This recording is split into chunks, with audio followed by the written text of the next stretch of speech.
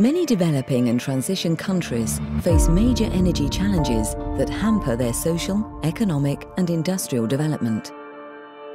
About 40% of the population having electricity, and I can say up to 80% of the population rely on traditional biomass for cooking.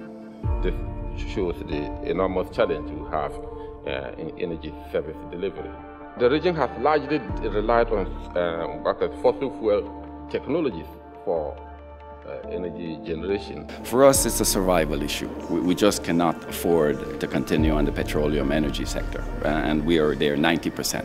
So there is need for a very rapid transformation. We import oil-based fuels for 91% of our energy services, and that makes the region, which uses less than 0.2% of global oil production, extremely dependent. Therefore means that a transformation to energy systems that are more friendly, not just environmentally but also economically. We all have to have research and development work, we have to have the technical consulting, project preparation, and we don't have to each of us to do it 15 times. If we have this center, we can do it once and then it gets replicated with some little tweaks here to make it fit for each country. But that will save us a lot of time, it will save us a lot of energy, it will save us a lot of money. Many countries can rely on a broad range of untapped renewable energy and energy efficiency potentials. Across the Caribbean, we have the responsibility to displace about 160 million barrels of petroleum per year. We will do it by improving our efficiency and by developing renewables, which will be key that roles for the center in those. We do have enormous amounts of renewables, I can say, be it sun, solar, wind, and hydro, large and small. Many countries have already adopted ambitious renewable energy and energy efficiency targets and policies to address those challenges. However, major barriers continue to hinder the transformation of political commitments into real investments, jobs and business opportunities. The United Nations Industrial Development Organization assists regional organizations and their member states in the establishment of regional sustainable energy centers.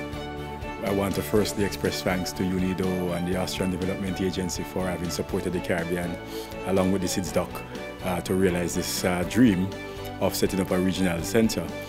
The fact is that we had been, discussing and always been thinking of setting up a regional agency of sorts, but didn't know how. In 2008, when countries could no longer afford to buy fuel, and the heads of state of ECOWAS took a decision to establish ECRE, the ECOWAS Center for Renewable Energy and Energy Efficiency, actually with the support of the government of Austria, the Kingdom of Spain, and UNIDO. As European Union, we are only very, very happy to hear that in the Caribbean and in the Pacific, the Council of Ministers, they have decided to create such centers, which we are willing to support out of our regional programs. In order to address commonly shared barriers more effectively and at lower costs, the centers support cross-border activities and the creation of regional markets and networks.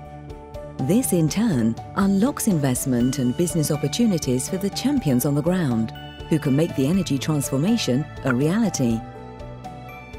The center is intended to really give legs to the CARICOM Secretariat. These regional energy centers have become very popular these days, and I'm very happy about that.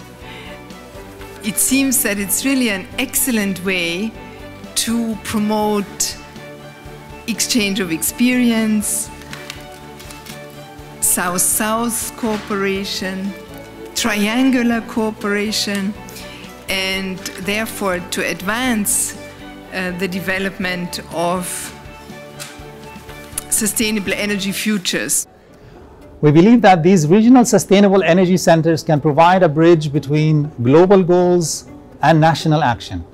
And that is where these centers can really play a very important focal point, not only for sustainable energy and climate action, but also linking energy for productive uses, energy for development. And that is exactly where UNIDO also comes in with a very strong focus on sustainable industrial development. we feel that this is a good model to combine very important measures to create a good environment for promoting renewable energy efficiency regionally. This is the only region in the world that all 15 countries within the next few months will have a C4All national action agenda. The centers will be one of the very important tools to implementing the achievement of C4All. The centers will help to mobilize resources, both human and financial, and help governments with the best policies and to develop bankable projects so that they can implement projects towards sustainable energy for all. Together, the centres form the global network of regional sustainable energy centres, a powerful South-South multi-stakeholder platform to promote sustainable energy for all and climate resilience. This network will be a platform that will collaborate, exchange ideas, share information, and see how can we collectively move the agenda of energy access in our region forward. Being a member of this global network of centers of excellence, we can link up with other centers and have joint proposals which would make it more attractive technically and economically. The center would help to keep a lot of the capacity in the region. Success breeds success, and the center, we believe, enabling us to be able to attract financing for projects will create a snowballing effect that could, in a sense, manifest itself into a bigger, what one could call investment part in the region and support investments. If we want to support the transformation of the energy system, it's really important to really and in a very honest way to help to develop the local capacities and help the countries to take ownership of their development in the energy sector. We'll find life from the centers because they would create some coordinating facilities, some coordination mechanisms that will help the member states to achieve their goals. Join our network as a regional partner, champion on the ground, or lend support as a donor. Let's solve tomorrow's energy problems together today.